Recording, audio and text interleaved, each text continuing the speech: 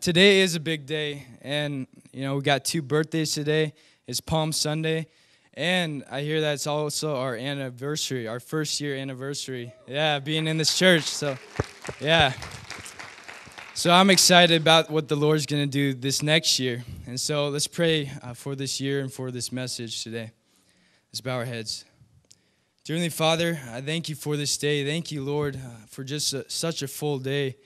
And thank you, God, for being with us. I just pray that you would just have your Holy Spirit fall in this place, God. We just welcome you in this place. We lift our hands to you. We lift our hearts to you, God. We just ask that you just anoint my tongue, God, that I would speak everything that you want me to say, God. Nothing more, nothing less. I thank you, Father, that you have given me a word, and I pray that it will be all of you. I just pray that your people's hearts would be ready to take it in, ready to just take the seed and let it grow. And I just pray that you would just water it, God, with your word, and that they would continue to grow strong in you. I thank you, Father, for this morning. Thank you that we've been here for a year, God, in this new building. Thank you for this church body. I pray that you would just continue to do great things, that we would grow, God, that we wouldn't stay stagnant, that we wouldn't be apathetic, but that we would grow this year and grow in everything that you want us to. It's in Jesus' mighty name I pray. Amen. So about a week and a half ago, my dad was talking about us going to the pastors' conference, the pastors and leaders conference. But God really spoke to me through that. He spoke to me through this one phrase that this pastor said. He said to be a holy risk taker. And that wasn't like the main theme or anything, but that just really stuck out to me. And first of all, I was like, yeah, that's good. But then I was like, no, it's not good to take risks. It's not good because you might fail. But that's when I realized that was my perfectionist mindset rising up within me. And so since I've been a perfectionist at times, I believe the lie of the enemy that if you can't do things right the first time, then don't even do it at all. And so that statement is sure crippling. I don't know if any of you have ever thought kind of like that, but it really cripples you, and it makes you not want to do the will of God because you're afraid to. You're afraid to step out. And so just think about people who are successful. It could be in the world or the Bible, but all these people, what do? They have to take the risk, unless they can't grow. So if we take the risk, then we will grow. And like we were talking about this morning in prayer, we want to be that church who grows because we have another year ahead of us. We don't want to just stay the same because that's not what the Lord wants for us either. So the title of today's message is Risk the Ocean. And Tim Hawkins, I don't know, how many of you guys know Tim Hawkins? He's a Christian comedian. Yeah, we watched him here a couple times. But I remember in one of his videos he was talking about how parents always say when you leave, they say, drive careful. And then Tim Hawkins is like, duh, what are they going to say? Drive fast and take chances, or cut people off, sweet pea, or use road rage if you have to. But I'm not saying that we need to do that. We don't need to take senseless risks. I'm just realizing that taking risk for me is just stepping out in faith. And I've been so afraid of failure in the past that stopped me from doing a lot for the kingdom of God. So to break that in me and to break that in you guys, we need to know that we are loved by God. And I don't know how many of you were here for my last message, but I was talking about knowing our identity in Christ. And once we know that, we'll have confidence to do his will without fearing rejection or failure. I like how the pastor at the conference said it. He also said to take aggressive steps of faith. I believe that now is the time that we need to step out and risk the ocean. And just like that song we were singing, because it's cool about that song actually, because this week, the Lord put that on my heart, oceans, and then he put it on the hearts of some of you guys. You guys were telling me that you felt like the Lord wanted us to play that song. And as I was thinking about the topic of my sermon, I realized that it fit perfectly with the song about stepping out onto the ocean. And I like how Hillsong titled it. They said, they title it oceans, but they also put in parentheses where feet may fail. And that just shows that there is risk, that if you don't have faith and you do doubt, then there is risk. You might step out in the ocean, and if you do doubt, you will sink. But that's why we need to have that faith. So that brings us to our text this morning about Peter stepping out onto the water. And if you haven't already guessed, our text for today comes from Matthew 14, where Jesus walks on water, and then Peter does so afterward. So those of you who already know the story about Peter, you guys may be saying, well, Peter failed, so why are you speaking on this?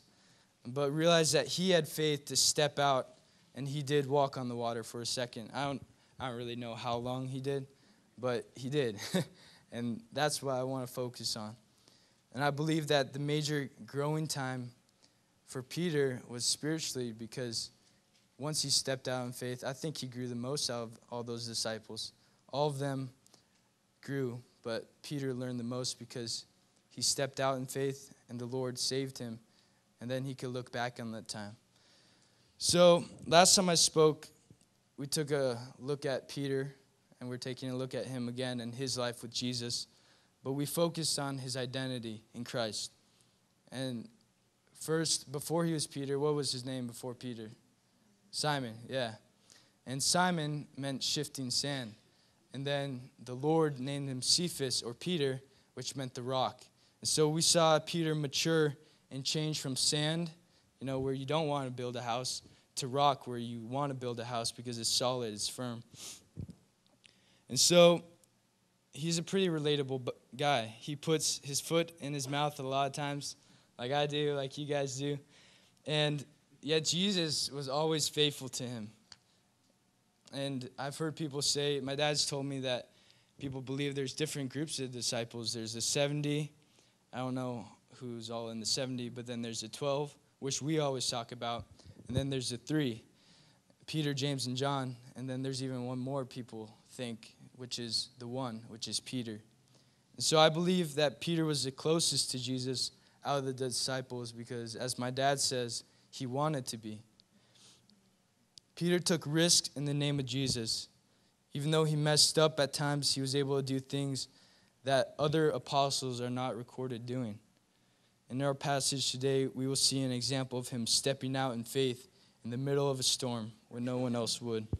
So if you have your Bibles today, please turn with me to Matthew 14, verses 22 through 33.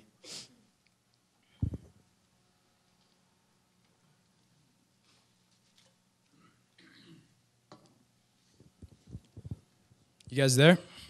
Yep. All right, so Jesus walks on the water. Immediately, he made the disciples get into the boat and go before him to the other side while he dismissed the crowds. Verse 23, and after he had dismissed the crowds, he went up on the mountain by himself to pray. When evening came, he was there alone. Verse 24, but the boat by this time was a long way from the land, beaten by the waves, for the wind was against them. Verse 25, and in the 4th watch of the night he came to them walking on the sea. Verse 26, but when the disciples saw him walking on the sea, they were terrified and said, it's a ghost. And they cried out in fear. Verse 27, but immediately Jesus spoke to them, saying, take heart, it is I, do not be afraid.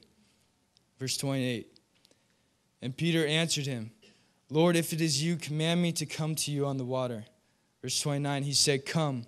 So Peter got out of the boat and walked on the water and came to Jesus. Verse 30, but when he saw the wind, he was afraid, and beginning to sink, he cried out, Lord, save me.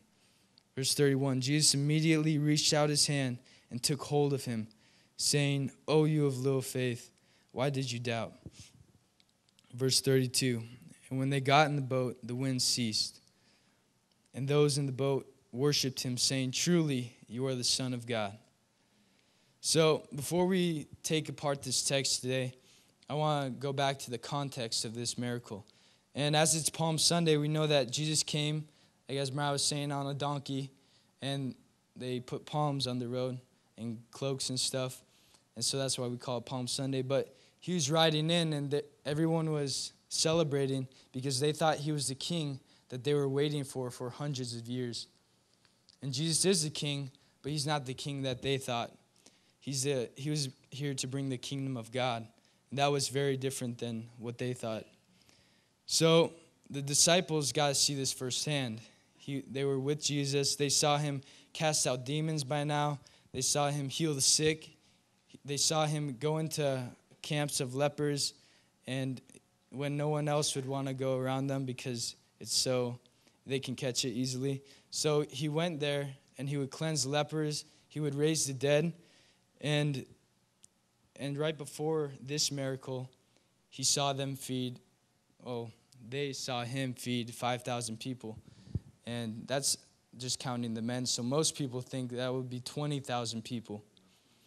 And so that's a lot. And not only that, but there's 12 baskets left over. And that could bring us into a whole other sermon about the abundance of God and how he always provides more.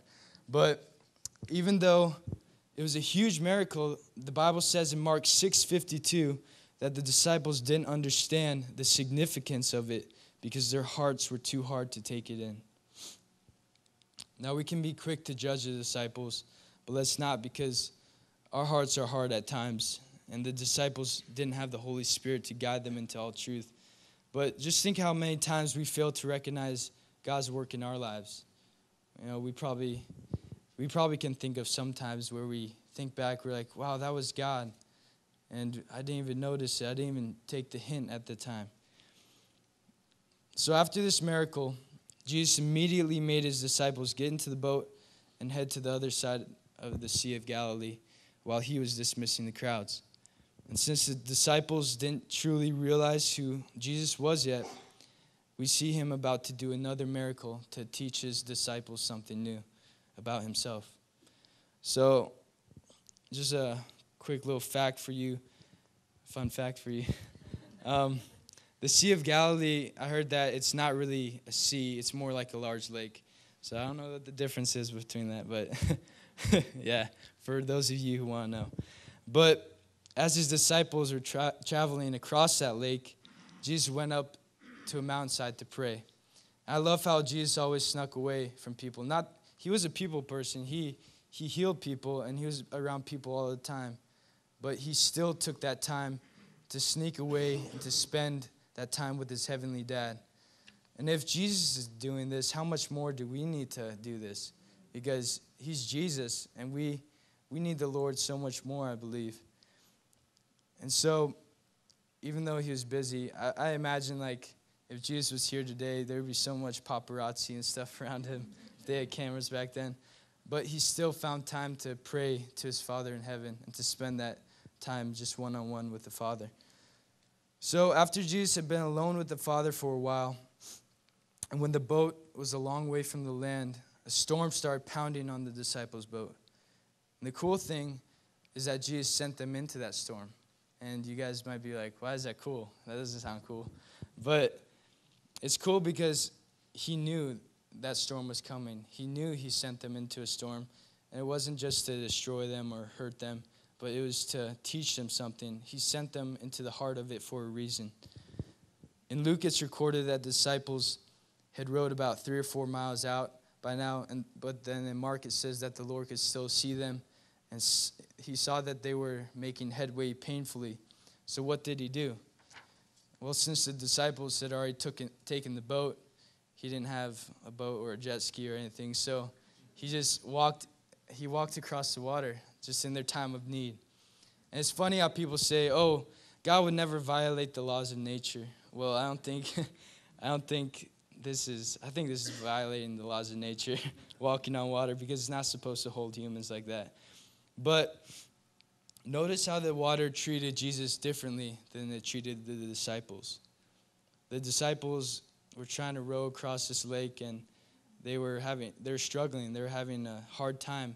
Yet Jesus is just walking on top of the water, coming out to them.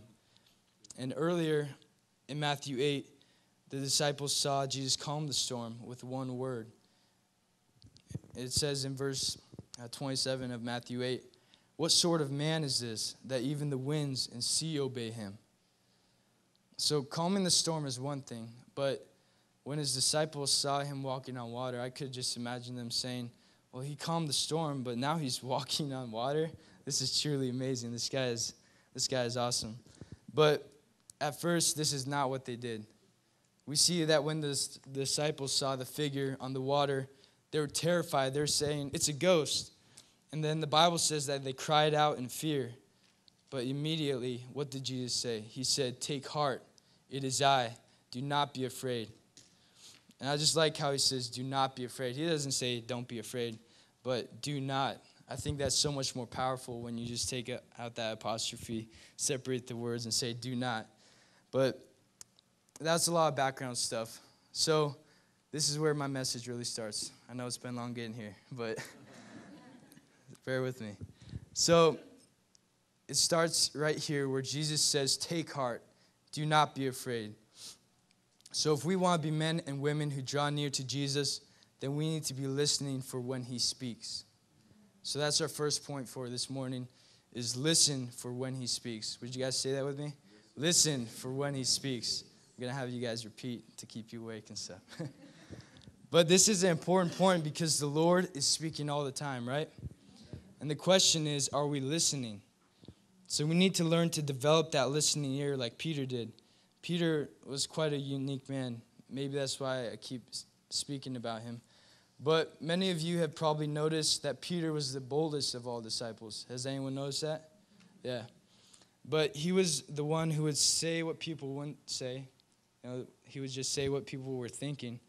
And then he would do what people would never have the nerve to do. And that takes us to our second point. And these points are going to go fast because there's 7. And I chose 7 because it's a good number. Number of completion. But that takes us to our second point, which is respond to his voice. Say that with me. Respond to his voice. So once Peter heard Jesus' voice, he listened and then he responded. Our problem at times is that we listen and that we don't respond, or we respond without even listening. And so either way you take it, you need both of them. You can't just do one or the other. Peter said, Lord, if it is you, command me to come to you on the water. From my viewpoint in the past, I might say, wait, Peter can't just tell Jesus what to do. But Peter is really asking. He wants to know if it's truly Jesus. And if it is, he wants to just be with Jesus. He wants to walk across the water and meet with him. Which brings us to our third point. Ask to be invited. You see, Peter was invited on the water because he asked Jesus to command him to come. He asked for that rhema word that we've been talking about. That rhema word from Jesus to step out in faith. And our problem in this area a lot of times, or I see this in my life, is that we don't invite ourselves. I feel like I don't really invite myself most of the time. Or you can be the one to just invite yourself on your own. And hopefully the majority of us know that that's not polite to just invite yourself to people's parties and stuff. And if you don't think that's a problem, maybe you're the one doing it, and people don't really like that. But anyways, just think of Peter. If he invited himself on the water without asking Jesus to command him to come, what would happen? He would just jump out of the boat with his clothes on, and his disciples would think he's crazy. Maybe they already did think he's crazy, but he would just make a fool out of himself because the Lord did not say come. And so when Peter did walk on the water, notice that he got the command. He got that rhema word to come on the water. And that rhema word, as we know, it's not the written word. It's not what's written in the Bible, but it's a spoken command from Jesus. And we can get that rhema word from the Holy Spirit that speaks to our heart. And in order to have faith to do something with that rhema word, we need to take that leap of faith. We need that rhema word first before we can take the leap of faith.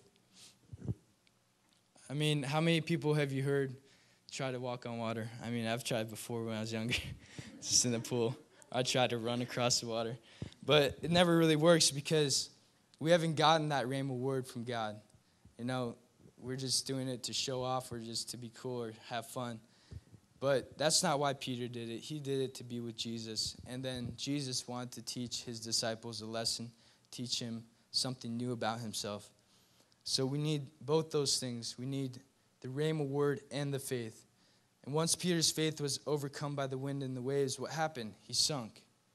So in our lives, when we get that rhema word from the Holy Spirit, then we need to hang on to that. We need to have faith all the way through. So that, because God, once he gives us that rhema word, he will pull us through. It's just a matter of our faith from then on. And what's cool is once that rhema word was spoken, Peter's faith came into play, and then the water came hard. Jesus didn't just make the water hard before him, and then Peter saw it. It looked like glass or something and started walking on it. No, I believe that he saw the waves whipping, and it just looked all shaky, yet he still stepped out in faith.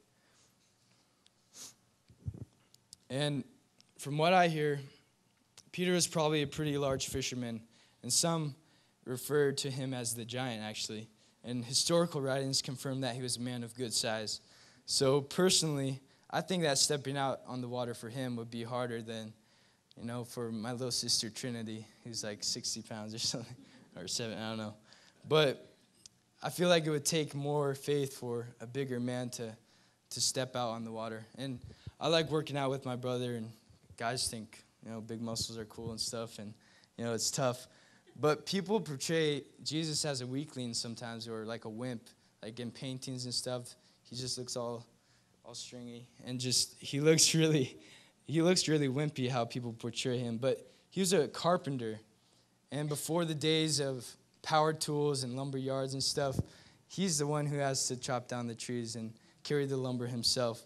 So that's even before he starts the building process. So I believe that Jesus was pretty big, because, not big, but strong, because he could pull this waterlogged Peter, this big fisherman, out of the boat, out of the water single-handedly. And so that's just a guy's note, so write that down, guys. But let's look back at being invited. If you have been like me in the past, and if you have struggled with perfectionism or apathy or something to that effect that's crippled you, then most of the time you see that you've never really asked to be invited. You've never really stepped out because you're afraid to do that, or you just don't really care.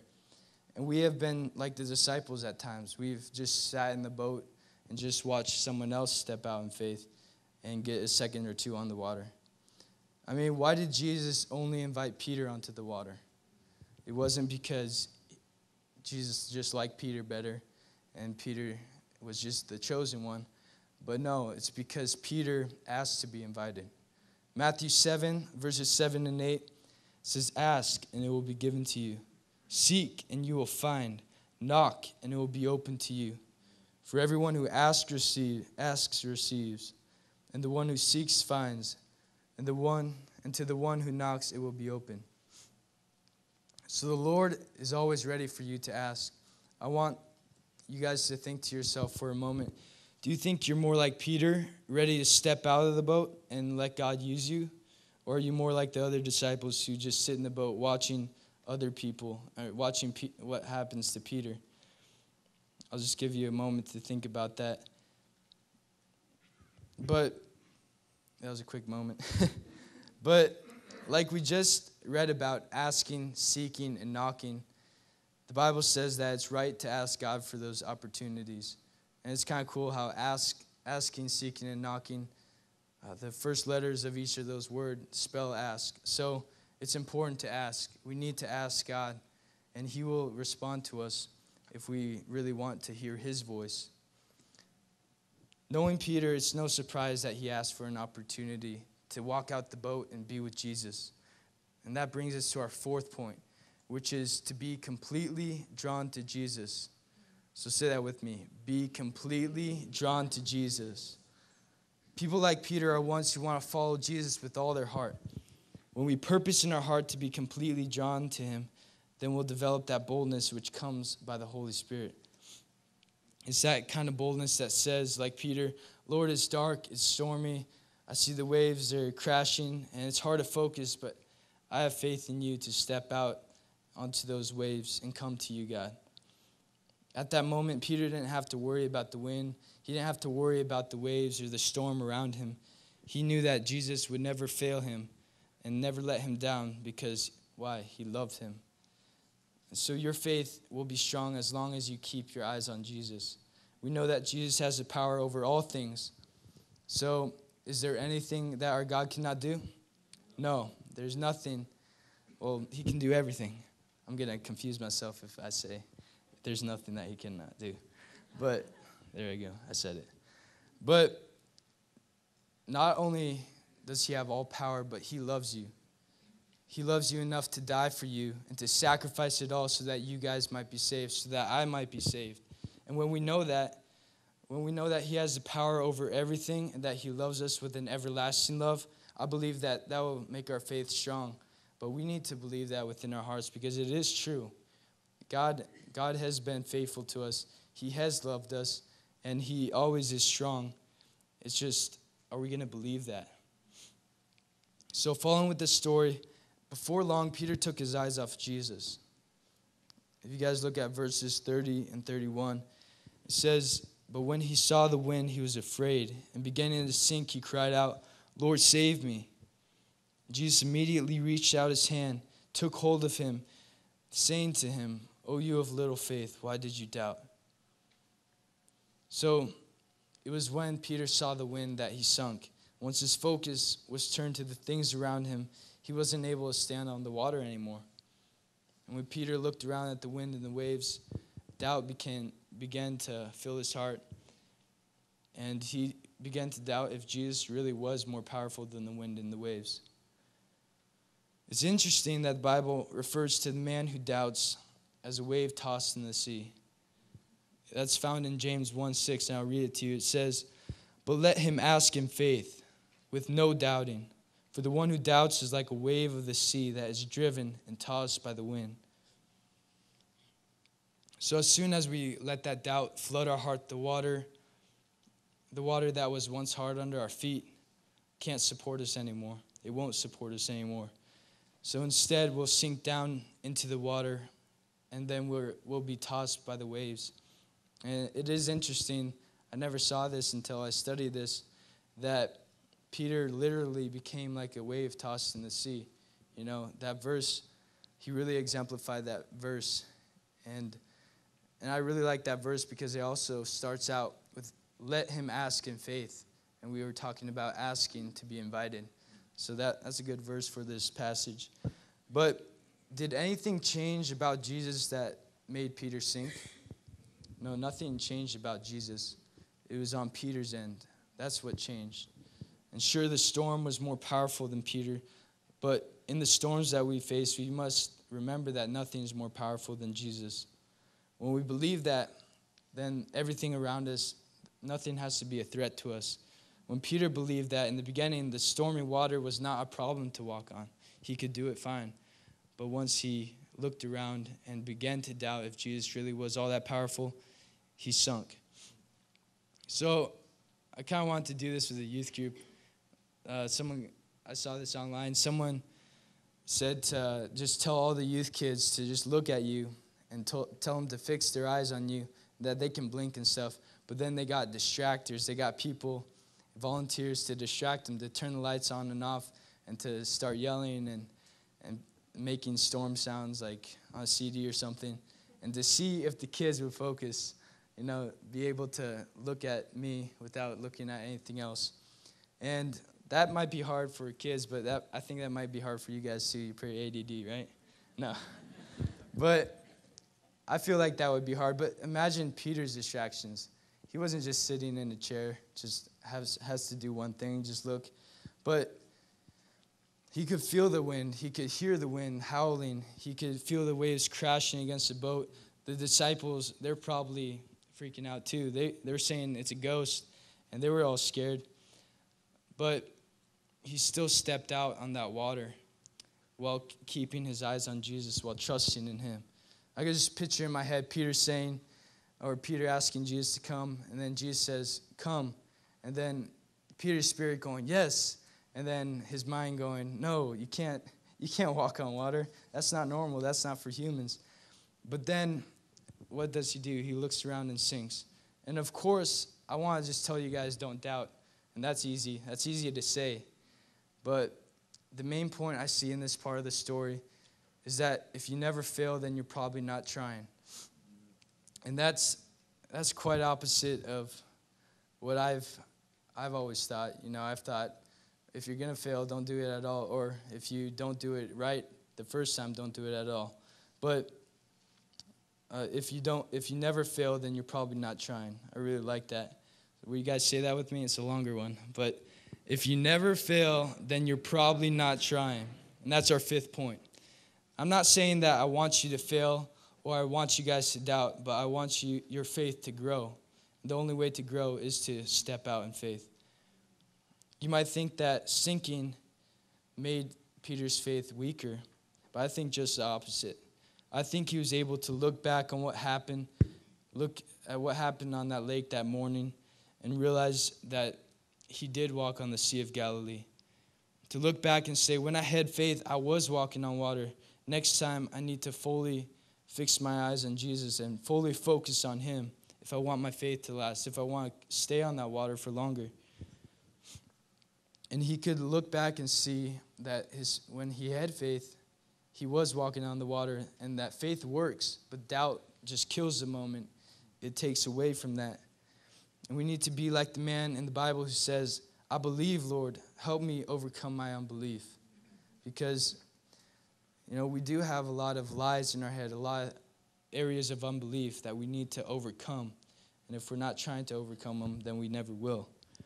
So be working on your doubts and unbelief by asking for that rhema word. And then by stepping out once you have it. Don't just take the rhema word and say, yeah, that would be cool, but it seems scary, so I'm not going to do it. But that's why the military trains for battle. People think that they'll just rise to the occasion sometime. I've thought that before, like, oh, I'll have faith when I need it. But no, when bad things happen or when tough times come or when the pressure's on, the truth is that people don't rise up to the occasion. A Navy SEAL said this, under pressure, you don't rise to the occasion, you sink to the level of your training. That's why we train so hard. And I like this quote because it all ties together. He says you sink to the level of your training. We're talking about when Peter lost that faith, he sunk. So if we want to increase the faith, we must let it grow. And the way you let it grow is by stepping out and being that holy risk taker. The holy risk taker that says, I've heard your word, Lord, and I'm stepping out in faith because I believe you. I trust that you're going to pull me through. And once we start doing that, God will give us greater rhema words and greater acts of faith.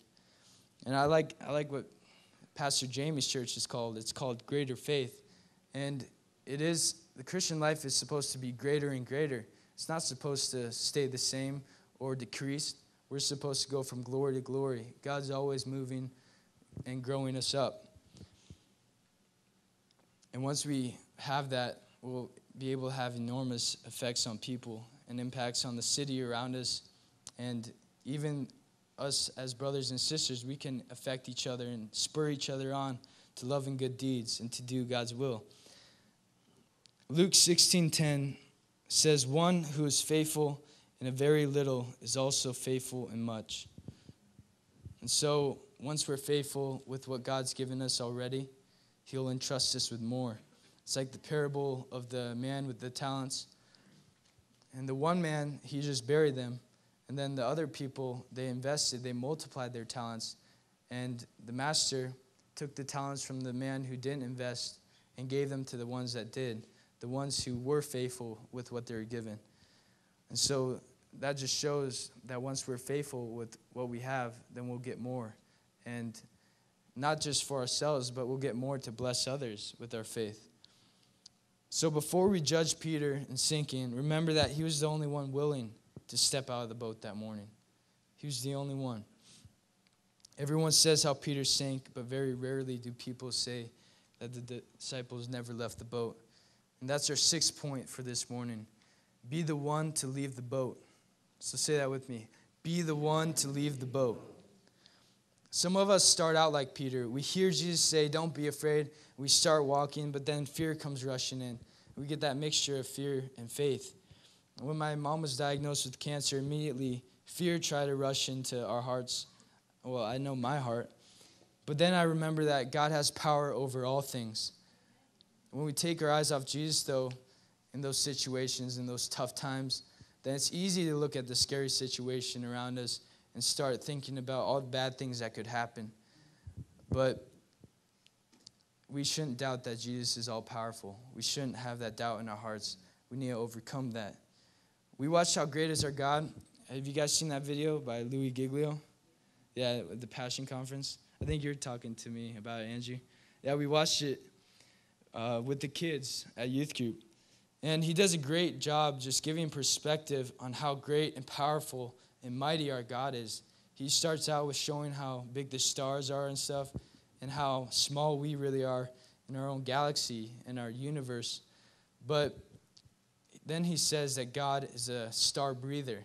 And so, he's way bigger than we can I can't even fathom it. And I know that none of you can.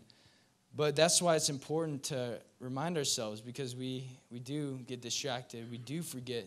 That's why it's important to be in the Word and to be in fellowship with believers, to encourage each other and to remind us. With the situations we face, the truth is that sometimes things are too big or too scary for us to handle on our own. And things, if we handle them on our own, in our own strength, then we might make it worse, or we will fail. But that's why we need to fix our eyes on Jesus, because nothing is too big for him to handle. So I encourage you guys to be the ones who leave the boat, but leave the boat with that rhema word and fix your eyes on Jesus. And then you'll be able to walk on the water as long as you need. I believe that when Peter was rebuked by Jesus, it wasn't Jesus saying, "You stupid idiot, why in the world would you doubt me? You were just walking, now because you're stupid, you're sinking." I don't think he said anything like close to that. But I believe it was done in love. Sure, Peter got rebuked at times, and maybe pretty harshly. But I think it was more like, "Come on, Peter, why did you doubt? You had faith, and now you're sinking." Remember that Jesus is a loving Redeemer, and he immediately grabbed Peter before he drowned, before he sunk. And I was just thinking about that. He didn't just let Peter just teach him a lesson by just letting him just breathe in all this water and then having to do CPR in the boat or anything. No, he grabbed him immediately, because he did give him the word, and Peter did step out in faith. He just needs to work on that faith. And that's what we need to do. The Lord is not going to just let us drown. He's going to pick us up. And so let's look at the last verses 32 and 33. "And when they got into the boat, the wind ceased, and those in the boat worshipped him, saying, 'Truly, you are the Son of God.'" Well, a lot happened in these two verses. First of all, notice that the storm finally stopped. You think that Jesus would stop the storm before Peter stepped out on the water, but no. It was after Peter stepped out in faith that the storm stopped. A lot of times, if not every time, we need to step out before we see results. Peter stepped out, and then the water got hard. Peter walked on the water, and then the storm stopped. Jesus doesn't, that's why it's called faith, because we don't see it, but we know it's going to happen because of Jesus. We know that he's going to take care of the rest. Like when people in the Bible had to speak before the magistrates, like you were telling me about, God didn't give them the words before. I think they went, and then God gave them the words as they're speaking to them. God always says that he would give you the words. He would make the water hard before you. So that takes us to our final point, our seventh point, the point of completion, as I was saying. And that is that once we leave the boat, we must risk the ocean. And that's the title of today's message. Risk the ocean. Say that with me. Risk the ocean. It's all or nothing. You're like Peter. You have a tunic or whatever you're wearing. Hopefully, I don't think anyone's wearing a tunic, but you have whatever you're wearing, and you're stepping out on the water. And maybe people are afraid because they don't know how to swim or anything, or the clothes will drag you down. But that's why it's all or nothing. You have to have faith, and you don't have to worry about the wind and the waves. You can take that risk and finally risk the ocean. So if you sink, the Lord is there to catch you. Look at Peter's results. He sunk, but what happened? The disciples saw Jesus use Peter, walk on the water, and it changed their lives. They knew Peter as the plain, clumsy, outspoken fisherman. But when they saw the miraculous, when they saw Jesus use Peter to walk on water, their lives were transformed. They said, surely he is the Son of God. And I believe that this is what Jesus wanted them to realize, because he wanted to teach them something, because their hearts were hard before. And he wanted to teach them that he really is the Son of God. When we step out in faith, we will grow and others will be effective positively as well. Just think of all the good things that comes out of taking spirit-led risk. People's faith can increase. People might be led to worship like the disciples, or people might even be saved. I believe that if there is non-believers there, that people could be saved. We've been studying Daniel with my dad on Sunday, and we saw King Nebuchadnezzar. We saw him throw Shadrach, Meshach, and Abednego into the fiery furnace and not be burned up. And then what happened? Because of their faith, the king made a decree to worship their God. And you might say, well, my friends, my family, everyone around me knows my faults. They know the mistakes I make. I can't be used by God. I'm worthless. Or I've talked to people this week, and people were saying how they feel inadequate. And before, speaking, I feel inadequate at times. I feel like there's a lot of people who could speak better than me. But God wants to use you. He's put you in a place for a reason, and he doesn't want you to just sit there. He wants to use you for his glory. And it's not true that you're worthless. You're loved by God, and he wants to use you. So what you and I need to do is learn to hear his voice so that we can ask for that rhema word and then step out in faith. Then we'll be a living testimony to those around us. And the people who see us being holy risk takers will finally understand that Jesus is the Lord of Lords. And that's going to be a good day. Amen? Amen. We get started now. Let's pray. Dear Heavenly Father, I thank you for this day. Thank you, God, for just teaching us, just pushing us to be holy risk takers. Not people who just don't care and just do random things, or not just daredevils, but people who hear from you, respond to your voice, and just ask for that rhema word, and then step out in faith with their eyes fixed on you, God. I pray that you would just strengthen your body, encourage them. I pray that this didn't discourage them and say, oh, you guys don't take risks. You guys aren't people of faith. I pray that it's not discouraging us, God, but that it encourages us to live for you. As we have a new year in this church building, I pray, God, that we would not just keep it in here, but that we would go out into the highways and byways and go speak to people about your good news. And when you ask us to do something for you in faith, I pray that we would step out and not even think about the storm and the waves, but just look at you, God. And we thank you for this time. I pray that we would take what we've learned here today, take it into our Monday, God, that we wouldn't just keep it here for Sunday, but take it into our week and use it in our lives forever, God.